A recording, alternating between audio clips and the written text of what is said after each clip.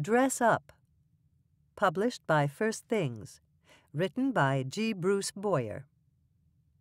For quite a few years now, academic philosophers and sociologists, as well as popular social commentators who get paid to pronounce on such matters, have been telling us that people have been abandoning their formal personas in favor of the whims and behavior of their individual selves. The point of all the ink seems to be that public ritual behavior has given way to personal freedom, and that while we all used to have two personas, a public one and a private one, we now only have a private one which has gone public. Richard Sennett's The Fall of Public Man appeared in 1977, followed by Christopher Lash's The Culture of Narcissism in 1979, and then The Deluge.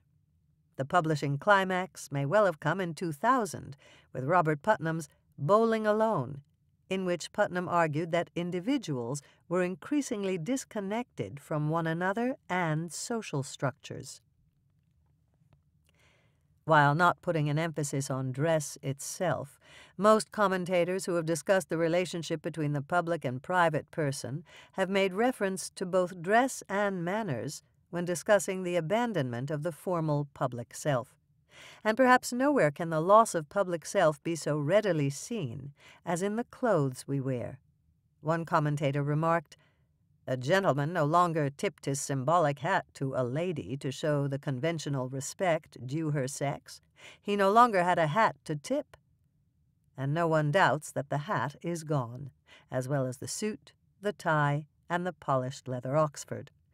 The word I'm searching for is casualization. There's been, in the past couple of decades, a great casualization of the business wardrobe. The suits and white dress shirts and discreet ties that most businessmen wore for 100 years and more started to disappear after the 1970s. When this casual business trend began in earnest in the following decade, fashion writers started referring to it as the third wardrobe, an alternative to both the tailored business clothes and athletic-inspired clothing that had traditionally comprised a man's wardrobe for much of the 20th century. Today, traditionally tailored clothing, suits, sports coats, and their accompanying accessories, might legitimately be considered the third wardrobe, a luxury wardrobe worn for dressy occasions by many, and daily by those in positions of real power in society. To complicate things even more, there has been the gradual gentrification of the proletarian wardrobe since mid-century. The workwear of what used to be known as blue-collar workers, clothes that included blue chambray and denim work shirts and trousers, jeans, civilian uniforms of various types, postal workers, garage mechanics, etc., farm and range clothing, and active field and stream outdoor sports clothing. Prole gear has firmly joined military clothes and athletic sportswear to make up the bulk of men's wardrobes today.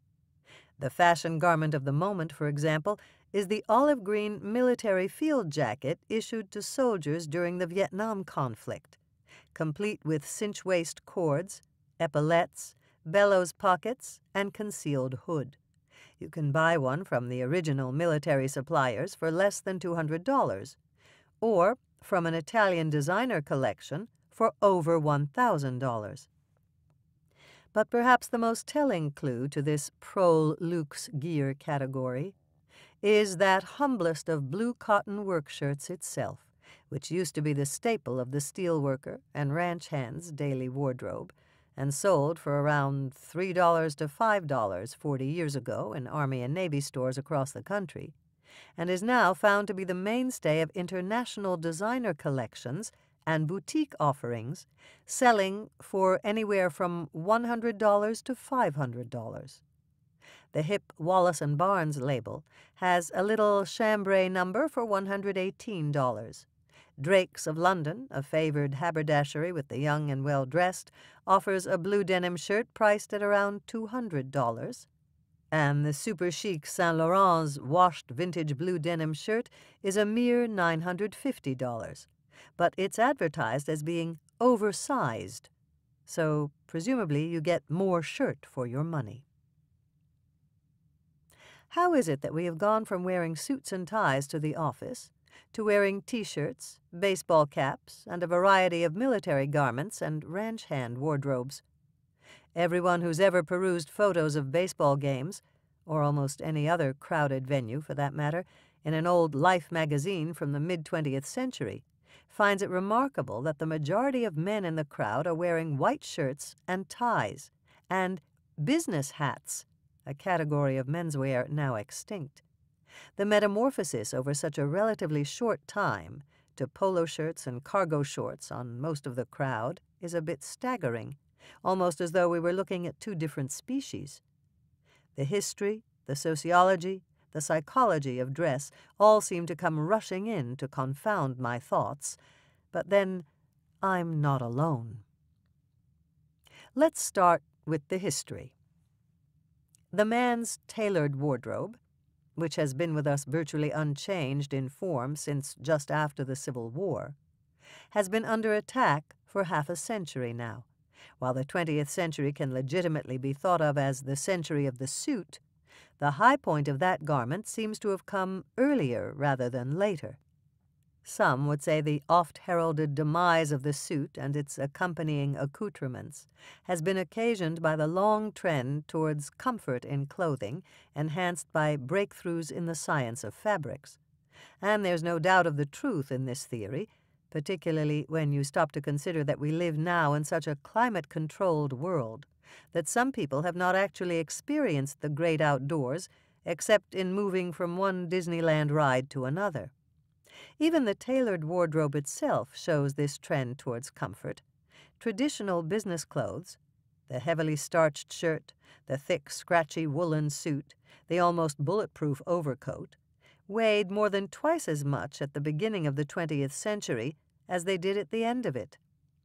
Heavy, stiff, scratchy wool gave way to lighter, airier, and smoother fabrics, so that today a man's suit can easily weigh in at a few ounces, rather than the 10 to 20 pounds it would have in the early 1900s. Then, too, there's the eminently sensible argument that the jettisoning of the tailored wardrobe is merely a part of the larger and ongoing democratization of dress that started to standardize the wardrobe with the beginning of the Industrial Revolution, and whereby we may all eventually be encased in the same synthetic coverall and molded plastic footwear. Still others will tell you the degeneration of the trad wardrobe is all part of the me generation's retreat from social consciousness and public style, part and parcel of a general lack of empathy, manners, and responsibility.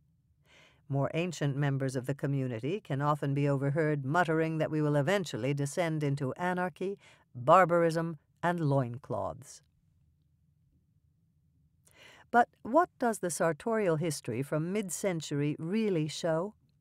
First, that the 1950s was a long decade, stretching, it can reasonably be argued, from 1944 to 1964. In 1944, with the Allied armies gaining strength and victories, the U.S. Congress passed the Servicemen's Readjustment Act to provide help for demobilized servicemen.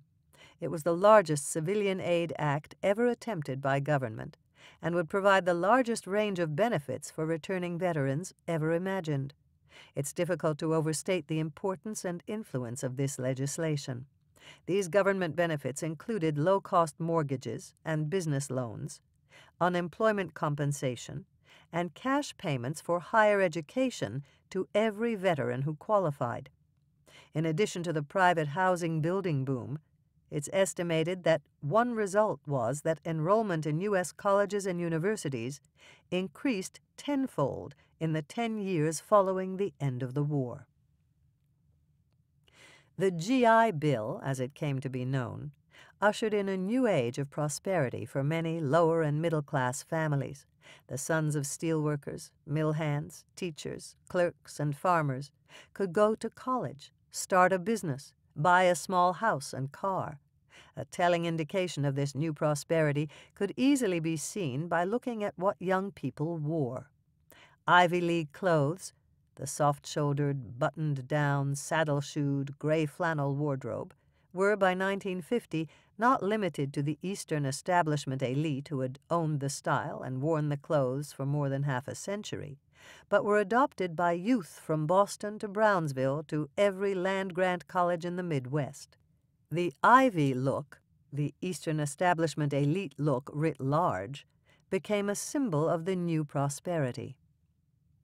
This American menswear revolution could be seen everywhere, on campus, in film and TV, and in every men's fashion magazine.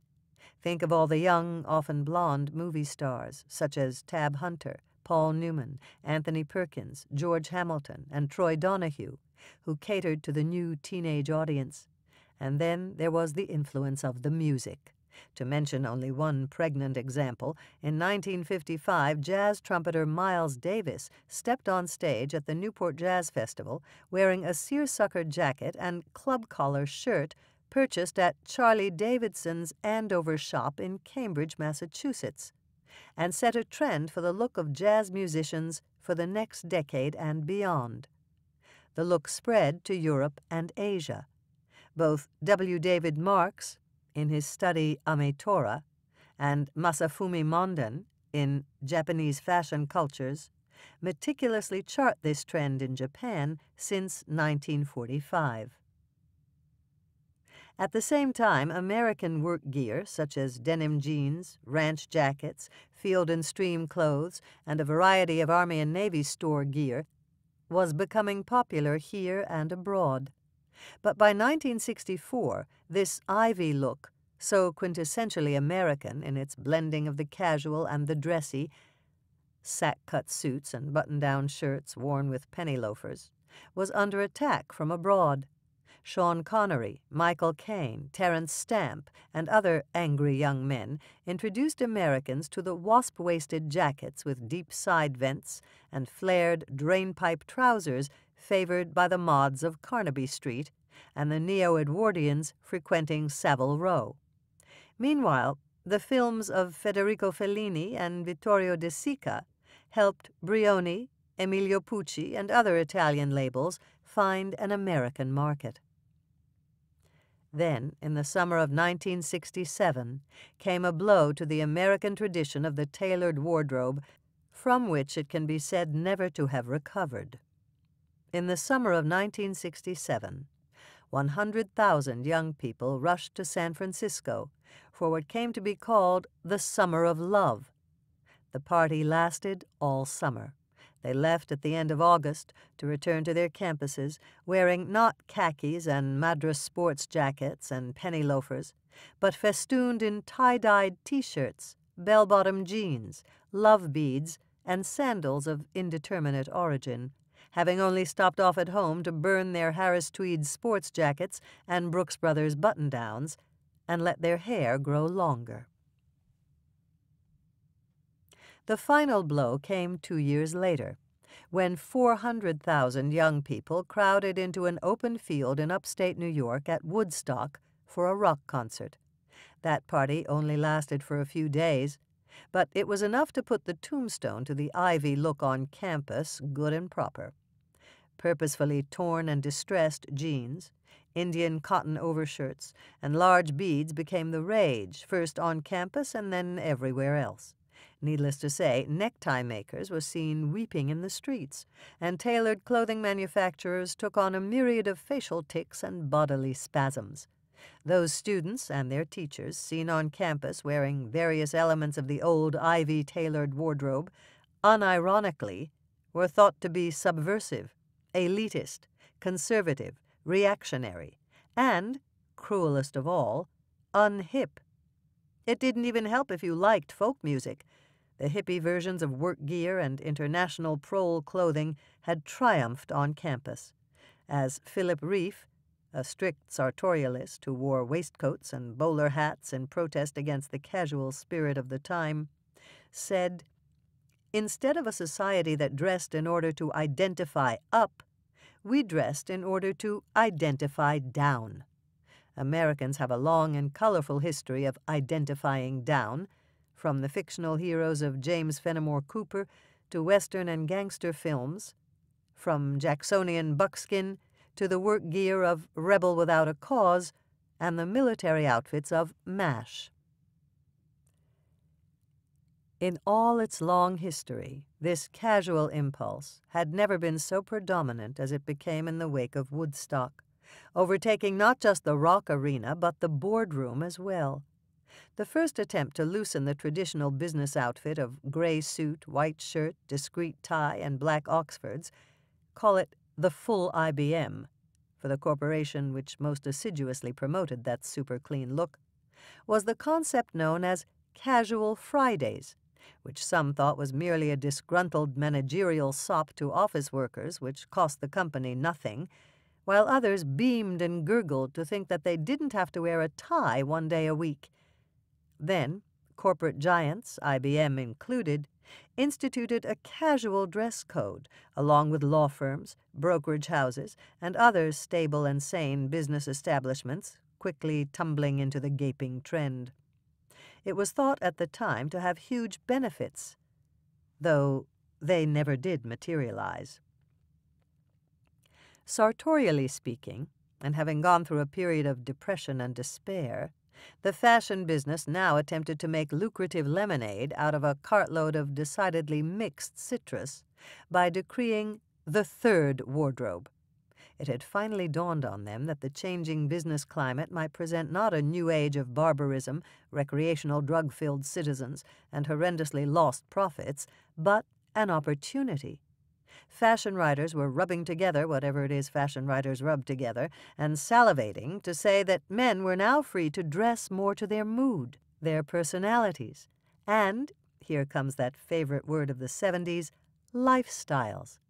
Not only were we now finally free of the stiff, heavy, starched, scratchy, dull, constricting, stuffed sausage business uniform that had prevailed since Victorian times, we were free to change our clothes to fit any occasion or mood, or, for that matter, any persona we wished to assume at any given time.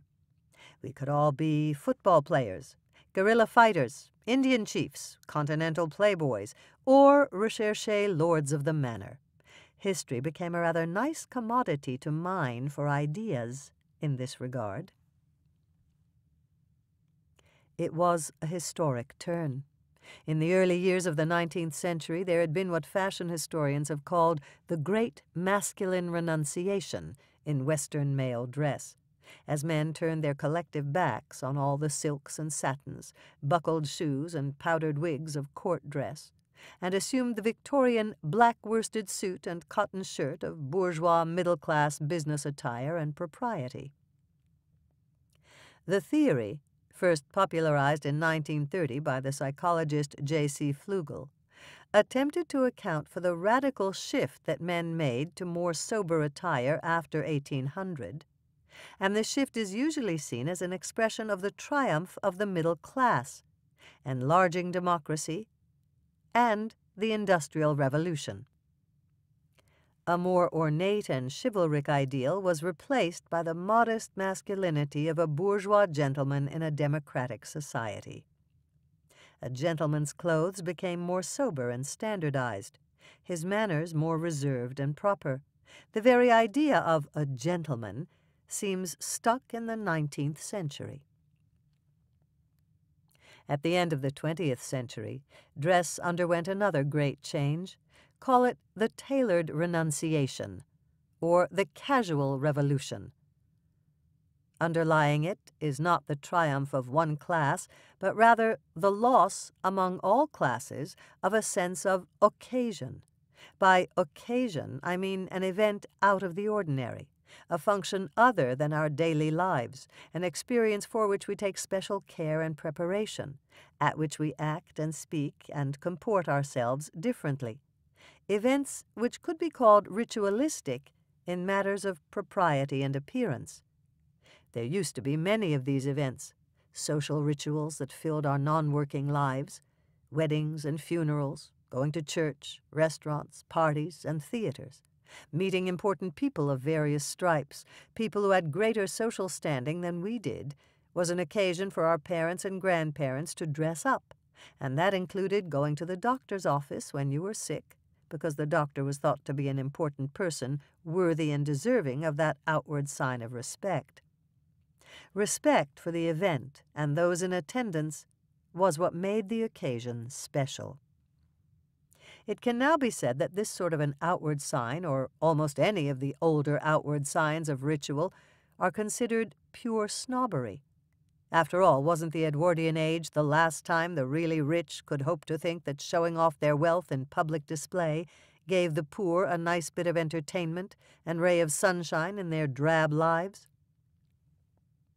But then, if these outward signs are socially discouraged today, what makes an occasion special? And how do we know? Can an event be an occasion if there's no attempt to outwardly manifest it? Ritualized behavior of one sort or another may be considered an outward sign of our inward disposition. But how complete can this be if it is not expressed in our appearance? We need not agree with Nicolás Gómez Dávila's claim that evening dress is the first step toward civilization to think that something has gone amiss. Is it possible to believe that when we now wear polo shirts, khakis, and hyper-designed athletic shoes to weddings, funerals, and graduations, it's a sign that we have forgotten how to enjoy the events by which we measure life? Actions produce reactions, and pendulums do swing. Around the turn into the new millennium, there began to be whiffs of nostalgia in the air. It had been so easy once upon a time, we mused. If you were a good accountant or lawyer, or worked in sales, or almost any other non-blue-collar office job, you put on your dark business suit, white shirt, discreet tie, black Oxfords, and went to work. It was all rather simple and time-saving and free of nagging choices. You might have incorporated a few personal touches, like a pocket square or fancy wristwatch, but you didn't have to worry about whether to wear the tangerine-colored cashmere turtleneck with the fawn suede blouse on, or the cappuccino-colored waxed cotton shooting jacket with the puce narrow wale cords, choices for which there seemed to be no authoritative guidance. As long as things fitted decently and weren't garish, you were safe. More than a few men have told me they no longer understand what's appropriate for any occasion anymore, except maybe weight training. Perhaps this goes deeper than mere nostalgia for post-war prosperity and the convenience of settled expectations. Lord Chesterfield advised his son that it is preferable to take people as they are rather than as they really are. But in an age in which so little is inappropriate, how is this to be accomplished? When all the world was a more defined stage, outward signs were both socially mandated and much more obvious. The doctor, lawyer, and Indian chief dressed the part, or perhaps it would be more accurate to say the part dressed them.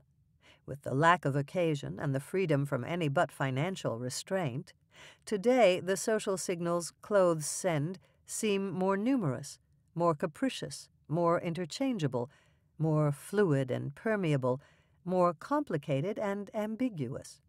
Conceptions are spun, realities are virtual, and clothes are mere perceptions of fantasies. We choose the clothing we wear not for modesty or the differentiation of the sexes, nor for protection from the elements, nor to signal our place in the social structure, but for the roles we wish to play, unencumbered by any social considerations or occasion. Clothes have always provided the most obvious indication of both dignity and definition. There was no question in anyone's mind when Louis XIV walked into the room who was king. His yards of ermine and gold cloth made it easy. But today we see a man walking in Midtown Manhattan wearing a pair of jeans, denim shirt and jacket, cowboy hat and cowboy boots, and have no idea what he may be. He may, of course, be a cowboy, but on 34th Street? All we are given to know is that he wants to be thought a cowboy, at least for today. It is no accident that the casual ethic is embodied in this solitary figure of freedom. The sense of occasion he opposes was always communal, accessible at once to low and high. Occasions are shared public realities, rituals in which we recognize something other than private expression. C.S. Lewis thought about this idea of occasion in terms of solemnity. For Lewis, solemnity is a public, joyous propriety in which we humbly give up our private selves to the ritual. The modern habit of doing ceremonial things unceremoniously is no proof of humility. Wearing one's Sunday best, as much as kneeling, was a visible sign of a humble heart. If Lewis is right that a sense of occasion encourages humility, we should not be surprised to find that a society that no longer wants to dress up also gives more leeway to the strong than it does support to the weak. 50 years on from the casual revolution, the dream of wearing shorts forever has faded. Frustrated by the demands of individual expression, some have begun to yearn again for a shared and public happiness. Behind their desire lies a realization that was once universal. A society hospitable to the down and out will not be afraid to dress up.